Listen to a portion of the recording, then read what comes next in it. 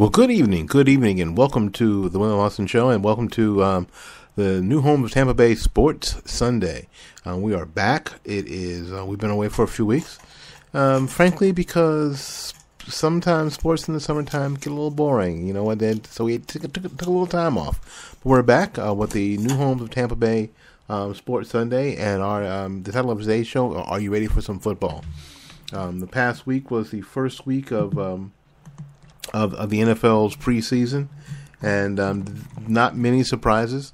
The number one and number two pick, both Jameis Winston and Marcus Mariota, had typical rookie outings and did not set the world on fire, or they didn't embarrass themselves greatly, but they were obviously rookie quarterbacks. And in both outings, both of those teams lost their games.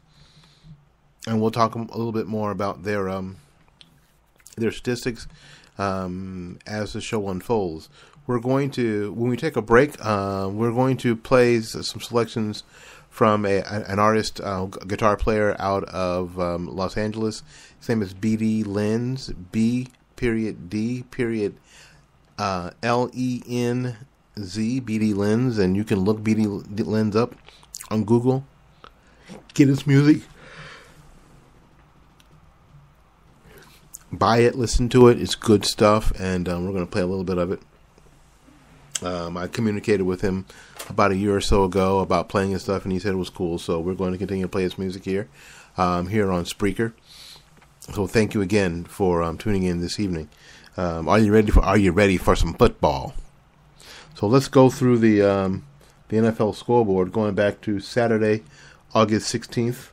So on Sunday, August 16th, that's today, it was the Philadelphia Eagles and the Indianapolis Colts. Indianapolis Colts.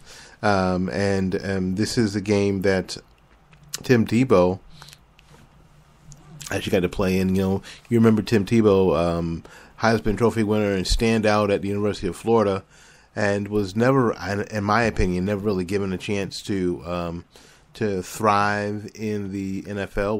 Was told early that his throwing motion was all wrong for the NFL, and spent a lot of time trying to figure out what to do about it. It's like anything else, you know, if something that you've been using forever and ever and ever and you've been successful with, now you get to the end of this process, you know, the goal of where you've been heading, and now they tell you that all the stuff that you've been doing to get to where you are now has been wrong and won't work.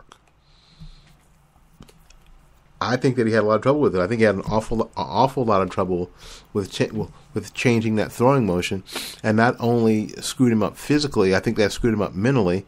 So Tim Tebow actually took some time off, and after a stint in New York, after a stint in Denver,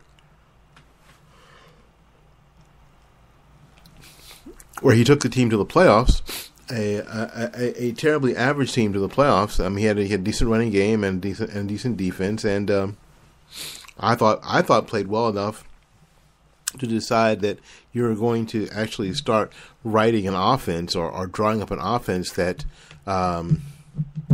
highlighted some of the things that he could do.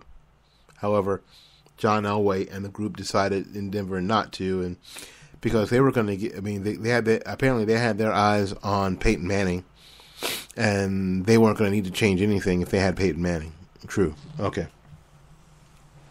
So Tim Tebow is in Philadelphia now after a stint on television, where